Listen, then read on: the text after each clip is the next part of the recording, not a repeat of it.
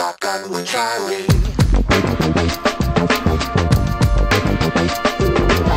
Riding shotgun refers to the practice of sitting next to the driver in a moving vehicle.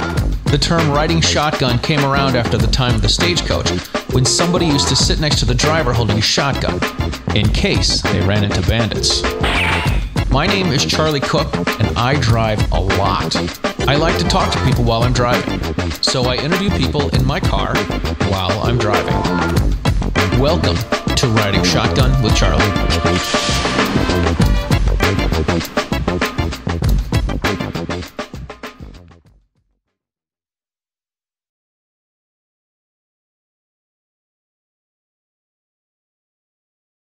All right, ladies and gentlemen, welcome to this episode of Riding Shotgun with Charlie. And I am on the fun Minnesota trip to the Twin Cities area. And today I have with me, I have none other than, I call him the voice of crossbreed holsters. It is Lee Michaels. Lee Michaels, it's a pleasure to be on with you. Thank you, Charlie. Lee Michaels is a operations manager at a radio station here in Minneapolis, but more importantly to me than that, he is one of my friends, one of my longtime friends' husband, which is how we ended up making all this stuff happen. And what we're going to do is we're going to drive shotgun with Charlie, and we're going to talk about how your incident and your story and how you got into, I don't want to say the shooting sports because it's not really a sport for you. No, it's really a defense of my family and my person. Absolutely. So some people call it shooting sports. Some people are into, you know, this is something we talked about before, and some people, I like to say that not all gun owners are created equally. Right. So some people are into it for hunting, and the people that I know that are into it for hunting aren't into carrying concealed. And I know guys that carry concealed that don't want to hunt, and they're all created differently. So, you didn't grow up hunting or shooting? Nope. We didn't have really guns in the home. We weren't anti-gun. It was just one of those things that didn't really have it. Mm-hmm. Yeah, gotcha. And when you had an incident happen. That was, I gotta tell you, it was, you brought me to where this happened the other night, and to me, I don't know how it was for you, but for me it was a very surreal. That was for anybody that doesn't know who I am or hasn't seen my story, I was actually, if you read Lessons from Unarmed America by Mark Walters and Rob Pincus, and Rob Pincus, I'm chapter 5. And my story is one of situation awareness, being aware of what's going around you, and even though you're doing everything right, you can still find yourself in a bad situation. Mm-hmm. And so the other night when I took you through and actually walked through the entire scenario, mm-hmm. That was the first time since that night that I actually did that. Wow. So it was a little freaky for me standing there, because again, it was, what was it? It was about it was late at night. It was about 1 in the morning. 1 in the morning. So it was roughly about the time it happened. This happened midnight, 1 a.m. Gosh, was that 5-6 years ago now? So I was coming home, played hockey on Wednesday nights. It was a cool November night. I'm driving home. We lived in a townhouse. It had a detached garage, and there was about six of the garages in a row, and we were the end unit in our townhouse complex. And I always had my ritual, what I did, things I talked to my wife about when I would come home. And like, you see somebody in the parking lot, especially late at night, you know, you see them, make sure eye contact, where are they going. If I had to, you'd circle the parking lot, pull into the garage, drop the car into reverse, allow the garage door to close, and make sure nobody jumped in behind you. Kind of a typical ritual of what I would do. So always being aware of my surroundings, you know, not wanting to be caught off guard. This night, really no different than any other night. Come home, and as I'm pulling into the parking lot, here comes a guy on a bike, and I had to kind of stop short. I'm like, oh, and I see the guy, make eye contact, but look at him, okay, jacket, and I see him kind of go around the corner. I'm like, cool, circle once, and I still see him riding away, and do the same thing, pull into my garage, drop the car in reverse, watch the rearview mirrors and the side mirrors. You know, nobody's following me in. Garage door drops. Okay, now finish my water, put away my hockey stuff, and I probably killed another 5 minutes in the garage before I stepped out. I step out of it, and right away a guy comes walking around the corner of the garage next to me, and he kind of swings a little wide, and he says, do you have any money? And so right then I'm like, okay, this is a little weird. That's the guy who was on the bike. Right. Where's his bike? Mm-hmm. And I glance behind me, do the old, okay, make sure nobody's behind me. Is he distracting me? You know, don't see anything. There's a long row of garages the other way, so there's still like 5 more garages the other way. So nobody there. And I take a step at him because I'm a little bigger than he is. And I say, sorry, dude, I just came from hockey. I don't have anything for you. And right then steps out another guy. Wow. With a gun, yeah, pointed right at me. I tell people when I teach classes, I say, listen, bad guys have friends. Yes. Bad guys have friends. And I expect, you know, I did do the look behind, but I'm looking at the guy, but again, he swings a little wide, and I should have realized that maybe there was something else, but that's what they do. Right. He's already drawn down on me at that, and, you know, even if I had a firearm at that point, you can't outdraw a drawn gun. You got it. Action meets reaction every time. Yep. And he's got it pointed right at me. And literally, so I reach in my coat pocket, I pull out my keys and my wallet, and I take a step, and I'm like, dude, you got me. Mm-hmm. Here you go. Take it all. And I sort of look down a little bit. I'm like, I'm not going to stare at his face. I don't want to give him a reason to think that this guy knows, he's got a good look at me or anything like that. Yeah. And he starts walking up to me, and then he kind of pushes my hand back at me. Mm-hmm. So I give me what I got. So I had a $20 bill and a free Chipotle burrito card, which I'm more upset that I lost the free. I can imagine. Holy moly! Than the $20 bill. That's more than $20. I know. Hand those to him. And he's like, you got to have more than that. And I'm like, you can see there it is. I told you can take it all. Take the card. I don't care. Right. And so then he starts. You know, he says, you got to have more than that. You got to have more than that. I'm like, I don't. Then he says, get on your knees. Puts me on my knees. So now I'm sitting on the sidewalk right outside my garage, looking up at my daughter's bedroom window.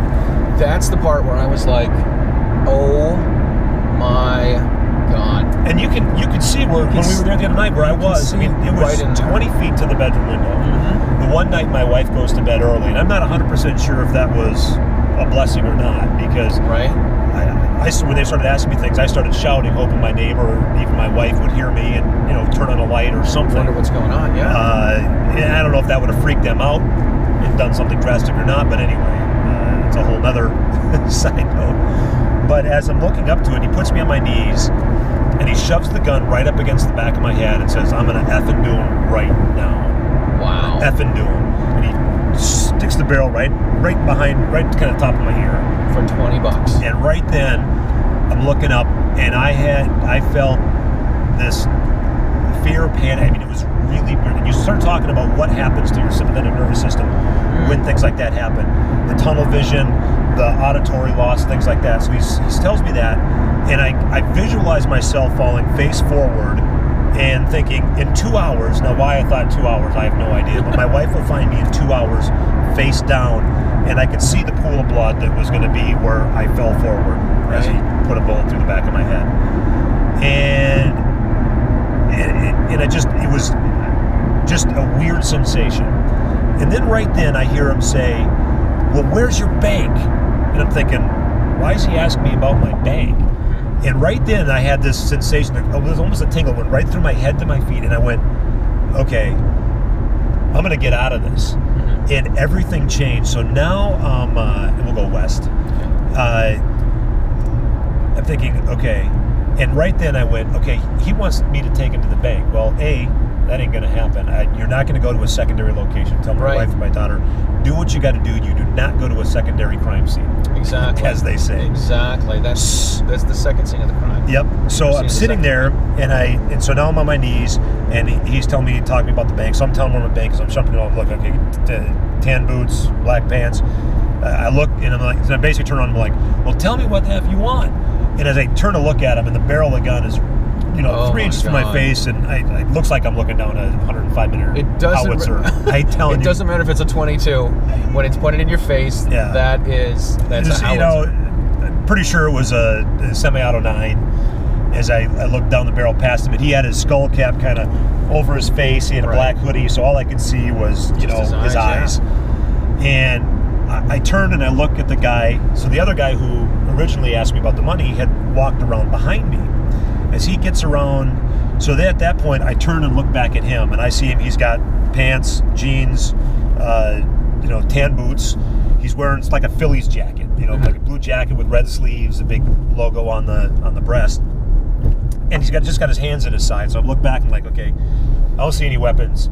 If he had a knife, if he had a gun, he'd most likely, it's going to be in his hand. Yeah. Because even after the other guy comes out, he's, so I'm like, okay, that's cool. So I'm telling him where my bank is. And again, first he says, give me your bank card. And I just got new ones.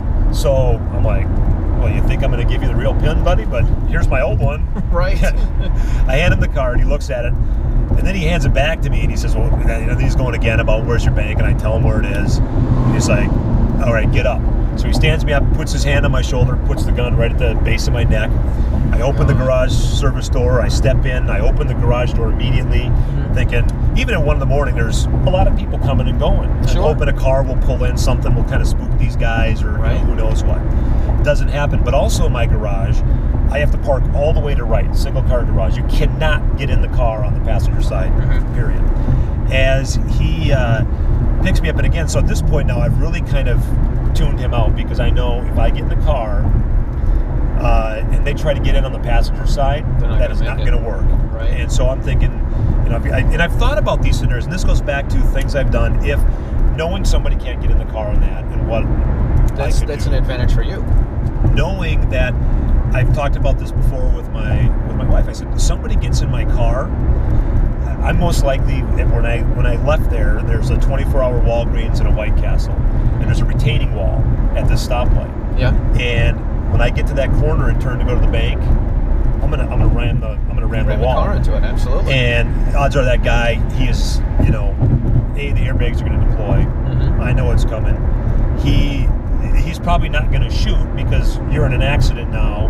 Last thing you do is shoot somebody, and then everybody's looking, and you're running. There's a fair amount of traffic at that intersection. Yeah. But anyway, so that's kind of thinking about, if I have to do that, I'll do that. So the guy without the weapon, who originally approached me, tries to get in behind me. Well, my daughter's car seat is in there, and he's yanking in it, and he can't get it out, and he can't figure out how the thing works. Yeah. And now the other guy is yelling. I know they're yelling at each other. I got no idea what he's saying, because I'm thinking, I got a phone in my coat pocket, so I'm going to reach in my coat, dial 911. I just got gas that night, and I grab it, and I hear the receipt, and it sounds like, you got a piece of cellophane. I'm thinking, obviously, afterwards I think about it, like, they couldn't have heard that, their life depended, but I was just going to dial 911 in my pocket. And then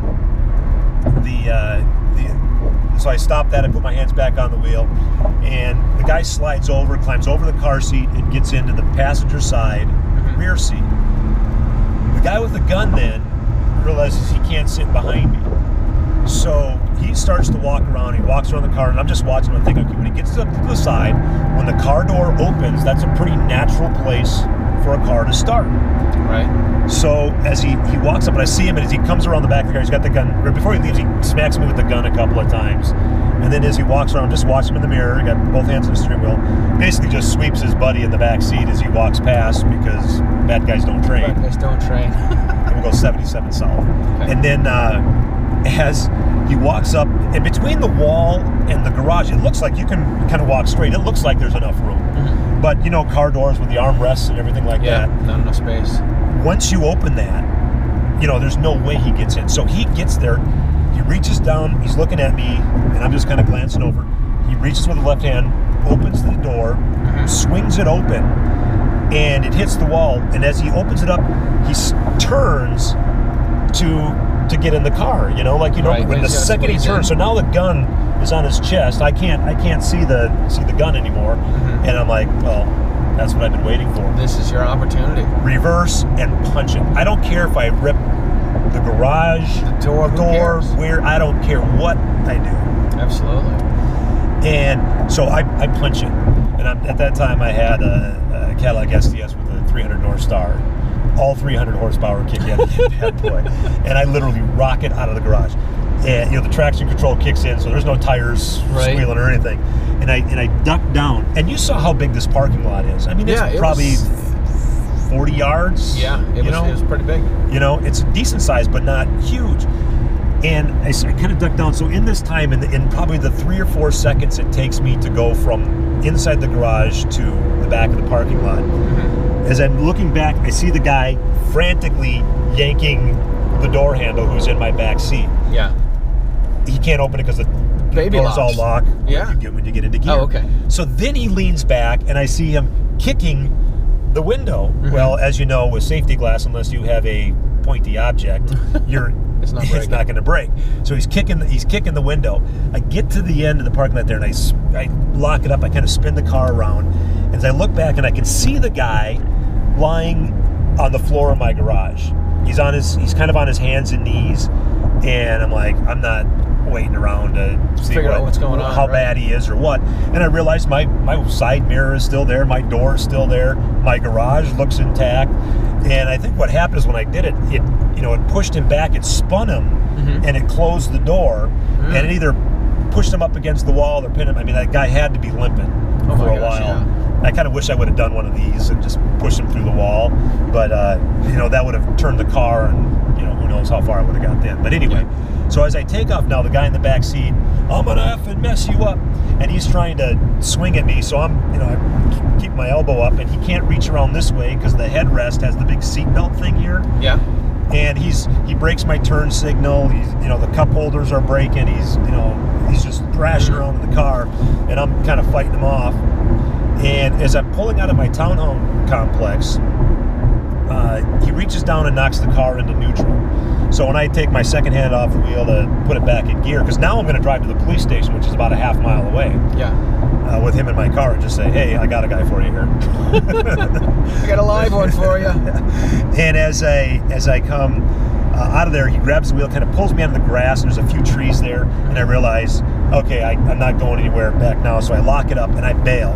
And there's a row of townhomes from in between where my garage was and where I'm going to go towards that 24-hour Walgreens. And I'm thinking, well, I'm going to double back on the guy, so if the guy in the garage can't get up and is chasing the car, I got a row of homes on me and double it back, and by the time he turns that corner, I'm going to be 200 yards away. Yeah. And that's because I'm dialing 911 as I go, and I get the 911 operator. I've just been robbed. I've just been carjacked. Here's my address. And as I get to the kind of a busy road, all of a sudden I see this officer just hauling down the street.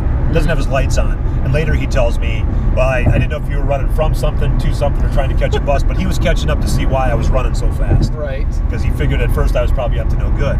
He gets there, I tell him, I hang up on 911, and 30 seconds later, I think every Brooklyn Park officer is on the scene. And I just start telling the story over and over and over for a good hour or so. Then we go back, we walk through the whole scenario. And as we get to where my car is, there's about 3 squad cars, 2 canine units, and now I can hear dogs in the neighborhood behind going crazy. Wow. This guy in the car bailed. Canine unit tracked him to a house, and basically I hear on the radio, get the warrants, call for SWAT, because they got a standoff situation. Oh, turns out the guy who didn't have the gun, they end up sending him out because they found his jacket. He ran in, stuffed his jacket behind the garbage can outside the house, and then whoever's in the house probably said, you're taking one for the team, kicked him out. Long story short, he denied that he had anything to do with it. He said he saw me, but it was BS. But they had taken his shoes because I told him he'd been kicking the window. When I picked my car up from the impound lot after they dusted, they didn't find any fingerprints, but inside the rear passenger window, there was a perfect shoe print. Oh my You could have not taken that shoe, rolled it in ink, and pressed it in better. I mean, you could read Converse or whatever it was on the glass still in my car when I picked it up. That's wild. And so at that point, they had him, and he ended up pleading a deal and spent 54 months in a state penitentiary. And he was the guy that didn't get the money, and they would have dropped his sentence if he would have rolled on his buddy, which he did not do. He kept silent for that whole Unbelievable. So that was the catalyst that went, okay, I think I need to do what else can I do? What else can I do? And that's what really kind of launched me into personal defense, getting the gun world, getting my permit, and doing what I do now, which is a passion. I've guest hosted on Mark Walters' Armed American Radio's Daily Defense. Actually, I've had you as a guest I have been on a couple of times to talk about gun cram in the past, and I think another time we had just to talk about the day San Bernardino happened. Yep. So that's kind of what launched me to that and that whole deal. So now the training that I do and everything, really revolves around that. I've had a chance to privilege to train with some really great guys too. Yeah, I've met Peter Johnson. You've worked with him before. He's a great guy, really knowledgeable, knows what he's doing. Yep. So that's kind of my story. That's what got you into it. You can read it in Lessons from Unarmed America. It's been written up in Concealed Carry magazine two times, I think. That's great. Not that it's great. Yeah, and so the lesson for that in reading Pincus's breakdown of my story, because there really isn't anything he was like, well, maybe you could have given the money right away rather than saying no. Right. Maybe there isn't a whole lot. And again, looking at this, even being in a situation where I've thought of a scenario like this before, and still find yourself, just because you have lots of training or you think you know what you're doing, bad guys set the time and place for everything. They do, which is what Rob Pincus's counter ambush is all about. Yeah, and so you have to be. You can't feel bad that you got caught or found in a situation like that, because no matter how good you are, that can still happen to anybody. And if you think you're above that, you're not. I'll tell you right now. And not that I was perfect through that scenario, but going through all that stuff. People have asked me that. What if if you had your gun in you? I'm like, I wouldn't have had a chance. Yeah, you wouldn't have had an opportunity. To do it over again, if I knew that, when I pulled up, would I known there was a guy? So the guy who had the gun was probably hiding in the middle in the cars, and when I circled, I just didn't see him. It's dark, it's night, you can't check every single nook and cranny. Right. Would I have drawn my weapon and had it at my side when I walked out of the garage? Maybe, maybe not. Right. Would I still been able to, with a guy having a gun pointed at me, even bring that up to get an effective round? Me personally, probably would have not tried that shot. Yeah, that's a risky shot. Action beats reaction every time, and he's already got the gun on you. All he's got to do is this. You've got to pull the gun out, point it in his direction, and squeeze the trigger. So it's a lot of variables go to that. So really, it comes down to be prepared, take the time to get good training, but don't think you're invincible. Because I'll tell you now, you're not. It's absolutely. It's not a talisman. It's not going to stop everything from happening. Yeah. Cool. Well, what else would I like to? There was something I was thinking of. Training, being prepared. You did all the right things. And it was good that you had a plan and you knew that there was an opportunity, and you were able to take that opportunity when it came up. And it's not that I was paranoid, and not that I live my life thinking there's a bad guy around every corner. Peter Johnson with Archway Defense, and you've had Peter riding shotgun with you, talks about that too. That it's not being paranoid. You're not thinking a ninja's going to drop out of every ceiling, but it's being aware and understanding the situation of where you're at and what you're doing. And we all know there's times when you're going to, driving down the freeway here to work, you're most likely not going to run into a bad situation. It could be a road rage situation, but again, as somebody who is a permit holder and carrier, you typically go out of your way to avoid something like that. Some guy cuts me off. I'm not going to be the guy that's going to screams and flips him the bird, and I'm not going to do anything swearing and shouting at him. Absolutely. Somebody starts doing that to me. He's freaking out at me, or I realize he's following me. I'm taking a turn. If he's still following me, 911. Hey, I got some guy. I think he's upset at me for my driving. Here's where I'm going. I'm just going to drive to the police station. Or whatever. But this guy's been following me. Well-lit area or something. Whatever you need to do to be safe. But so you have an idea. And then there's and nowadays there's places you go, and where you're prohibited from being able to defend yourself. Yeah, and that's a whole nother show probably. But there's lots of things to be aware of. But I strongly encourage people to get good training. Call Charlie. Yeah, absolutely. Call me up. I took a class a few years ago. It was a firearms retention, but it was also how to get a gun out of someone's hand. Yeah. And the instructor that taught the class, he's a great guy. He's a little bit of a maniac, but he says, if I can touch your elbow, I can get the gun out of your hand, and you're not going to shoot me. Yeah.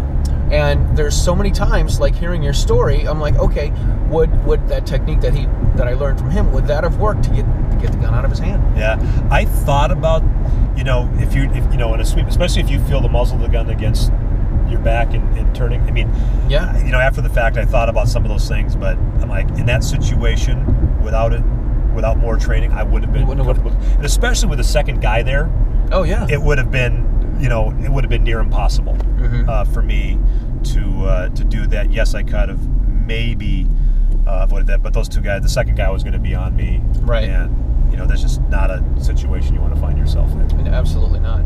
I heard somebody say one time, they're like, if you push the slide back on a semi-auto, then it's out of battery, and it can't be fired. But you can't. One, you can't rely on that. Two, you need a plan after that. Like here's a fast plan A. Now we need a plan B.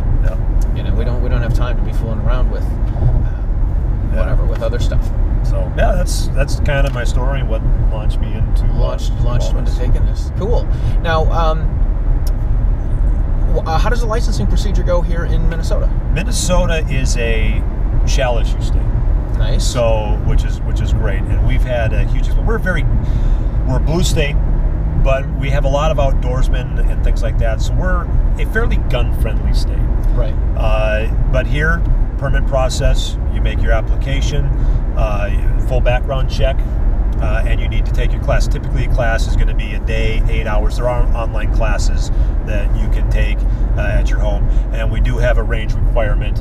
And depending on the instructor, that could be as few as a couple of rounds, or it could be a whole box of rounds. It's really kind of up to the instructor. There's no state standard minimum that you need to do. It's not like just says some live firing. Yep, some live fire. You need to live fire. You get signed off, and then it's a matter of taking it to the sheriff's office in the county where you live and submit it.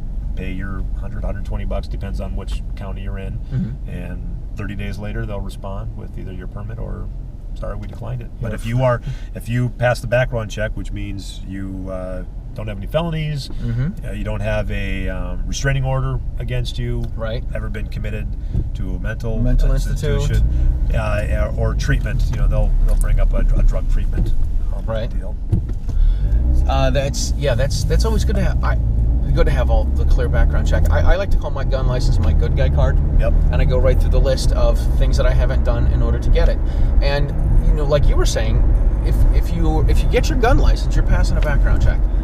Or if you pass a background check, you're going to get your gun license. Once somebody has their gun license, they don't want to lose that.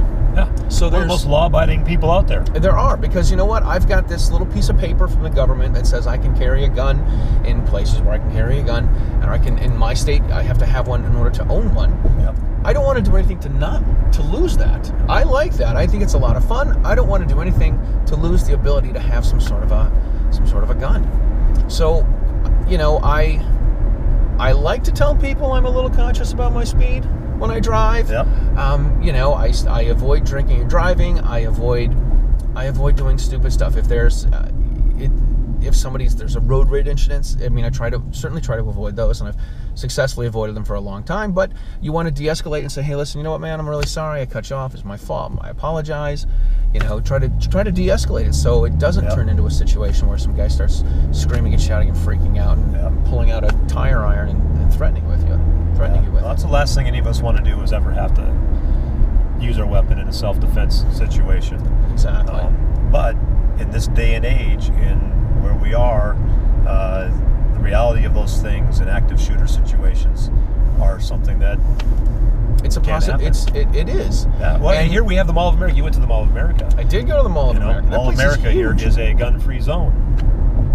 Glad I only had my tactical pen. Yes. In Minnesota, though, the signs do not carry the force of law. Yep. No, in Massachusetts, they don't have the force of law either. Yeah. And that's where, when you travel, whenever you do anything, take the time to be aware of the laws where you're going. Ignorance of the law is not an excuse. Exactly. Yeah, and everybody talks about having national reciprocity. I'm all for it. I think it's a great idea, but in some states you can. The no gun signs have the force of law. In some states they don't.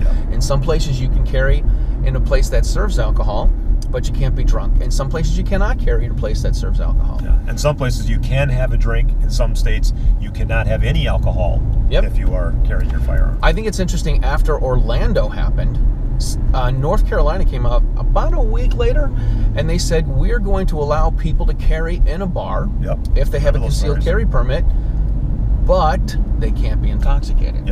So you can carry in a bar, and everyone's like, oh my God, you're going to get drunk and shoot somebody. You know what? If you're the designated driver, rock on. That's what you can do. And it says you can have the gun, but you can't be drunk.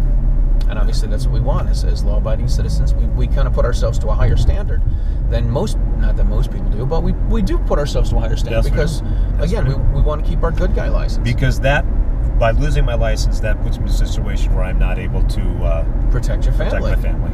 And that's what it's about. I didn't get into shooting until after I had a kid. And when my son was 9 months old when September 11th happened. And that's when I was like, you know what? There's bad guys out there. Yes, there are. I need to be able to protect me and my wife and my kid.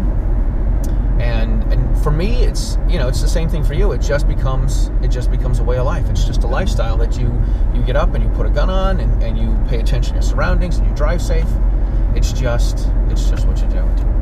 Yeah. So, listen, Lee, it's been a pleasure having you on. I appreciate you sharing your story with our people.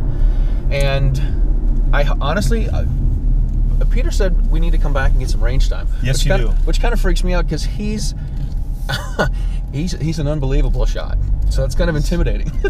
If I can shoot with Peter, you can shoot with Peter. Well, I would love to do that sometime. And next time I come back, I'm going to have to make it so I can bring some hardware. We'll do that. We can throw some lead down range. So anyway, we've had Lee Michaels. Lee Michaels works at AM 1280 The Patriot, Salem Media Group. There we go, right here in Minneapolis, and it's been an honor to have you, Lee. You guys can find my videos at Riding Shotgun with Charlie. I've got a Facebook page, I've got a YouTube channel, and I'm going to get the website up and going, so you guys can find me there.